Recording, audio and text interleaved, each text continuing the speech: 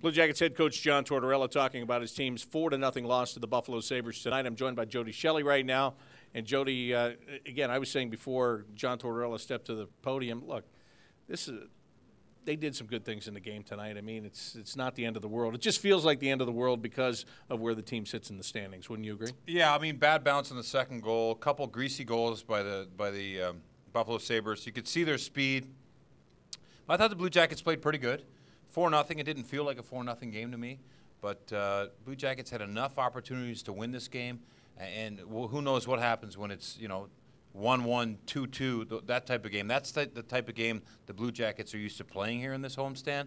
They didn't get in that battle tonight. They didn't give themselves by the play of Leonard, the goaltender for the Buffalo Sabres, was outstanding.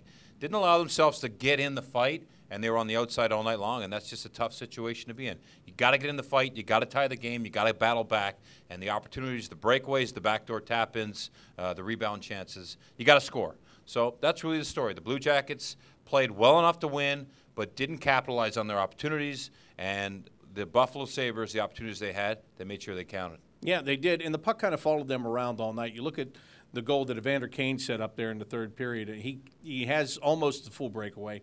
He takes the shot. Yeah. Korpisalo makes a save. He's redirecting it to the corner, which you're supposed to do, but it just kind of follows Kane, and he throws it back to the front, and there's a guy standing there. Very impressive play by Kane. That was you got to be a strong person to be able to turn and put that puck back towards the net while your momentum is going the other way. Heads up play by him, and you can just see that it was in that instance that no one expected that. I mean, I don't think anyone in the building expected that puck to follow Kane the way it did. But that was the kind of night it was for the Sabres. That's adversity. That's dealing with the momentum. And it just didn't feel like the Blue Jackets grabbed any momentum. There was a small amount of pushes by them, but the momentum seemed to get stomped by the speed or a penalty that was called against the Blue Jackets. So an odd game in a sense, but it felt like the Blue Jackets were in the control of their own destiny for a lot of it. Yeah, and it really was an odd game at the end of the second period. Hartnell gets a 5-minute major for the boarding, and then it looks like the Blue Jackets are going to have to kill that off. And what they end up killing off, 20 seconds maybe? Yeah, before it was a parade. It was 4-on-4, then it was 4-on-3. Right. Blue Jackets wound up having 2 power plays in the midst of that 5-minute major that they took, believe it or not. Yeah, that was a wild sequence. It was Blue Jackets got 5 minutes, and then I think the Sabres got 6 with 3 continuous calls. And, wild sequence. It was one of those nights. And, Robin Leonard got out of control there. I thought that was a wild point of the game. And it could have been an old rodeo. I was calling for that in the second period. Yeah, me too. Right? Get in there because he has that reputation. Yeah. Right?